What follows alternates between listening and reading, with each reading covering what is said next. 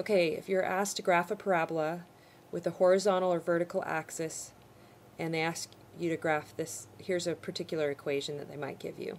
So the first thing you need to determine is it going to open vertically or horizontally?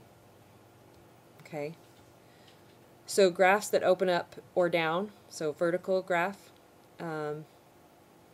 is going to be able to be written in this form: y equals ax squared plus bx plus c. So the x part is squared and the y is not squared. And so we did these earlier this year. And so remember, if you can find the x coordinate of the vertex, which is the point where your graph changes direction, that little point there. Then you can use a negative b over 2a to find the x coordinate. Once you find the x coordinate, you plug it in here to find the y coordinate, and you make an xy chart. Okay, you kind of see what I'm talking about. This is hopefully jogging a little bit the brain cells in there, hopefully reminding you that you did this earlier.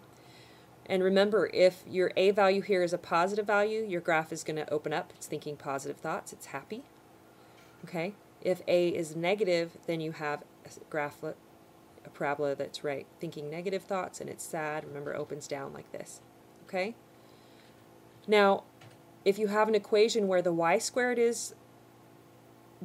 squared and the x is not squared, then this is a parabola that opens up in the either right or left. Okay, so horizontal directions. And it's very similar, except for instead of finding the x coordinate of the vertex, you're going to find the y coordinate of the vertex. And you're going to use the same formula, except you're going to put a y here. So y is equal to negative b over 2a. That gives you your y coordinate of your vertex. Okay, you're going to make an xy chart, but picking y values and then solving for the x values. I'll show you what I'm talking about. Okay.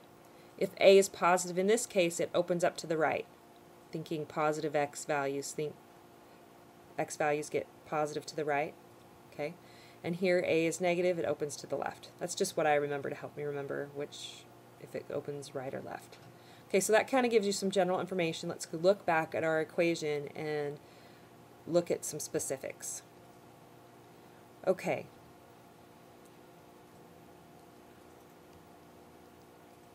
So we see this equation, we have y squareds. So what we want to do is get x on one side of the equation by itself. And so since this is a minus x, I'm going to go ahead and just add x to both sides. And so you're going to get the equation negative 5y squared plus 20y minus 25 equals x. Okay. So this is my equation for a parabola that's going to open. This is negative. So basically I know it's going to open like this. So you're going to find this vertex first. So remember what we're going to do in this case, we're going to use y equals the opposite of b over 2a. So b is 20, so we're going to take the opposite of 20. And we're going to divide it by 2 times a negative 5. And so we just need to simplify this. So that gives you negative 20 over negative 10, which gives you 2. Okay, so essentially, if you think of your xy chart here, your middle value is going to start here with a 2. And this is going to be your vertex. Okay. So we can plug this in. We replace 2 in our equation, and I'm going to just kind of use this equation right here, written in that form, and I'm going to replace y with 2. So, and I can write this as x equals like this, right? Negative 5 times 2 squared plus 20 times 2 minus 25. So let's simplify this. It's going to give you a negative 5 times 4 plus 20 times 2 minus 25. So I'm writing out a lot more on this one. Right? Negative 20 plus 40 minus 25. So, and if you want, you could think of this as plus a negative 25. It's the same thing. So negative 20 plus 40 is a positive 20. 20 plus a negative 25 is a negative 5. So that's going to be this point right here. You plot that at a negative 5, 2. Now, what I want to do is I want to pick y values 2 units above and 2 units below. So I'm going to pick, just use your counting numbers, right? 2, 3, 4, and then I'm take 1 away from 2, I get 1, take 1 more away, and I get 0. And these are the values I'm going to pick for y, and then solve these for x. So we're going to repeat this process. Okay? So we can see what 0 is going to be a lot pretty quickly. If we replace 0 in here for y squared, you're going to get a negative 25.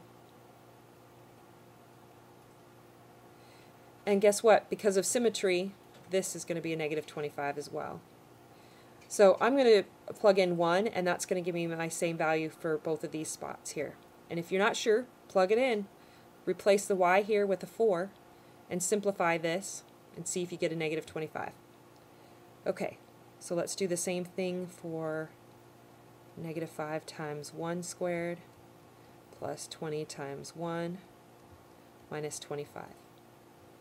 So that's going to give us a negative 5 plus 20 plus a negative 25.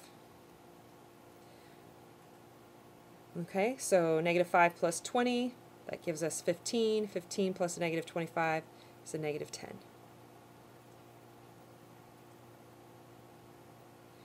And so you can check it out and see if when you plug a 3 in, you get the same thing. That could be your check to make sure you did it right.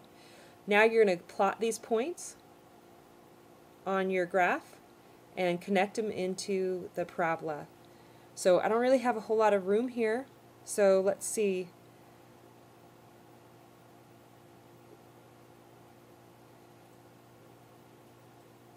I'm going to basically kind of give you a general quick sketch, and then you can do this in Alex, plot those points, right? So we're going to go out negative 5 and up positive 2. And so I can see that I have, if I went out a negative 10 and up a positive 3, out negative 10 and up a positive 1. See, this is going to be a pretty narrow graph, something like this.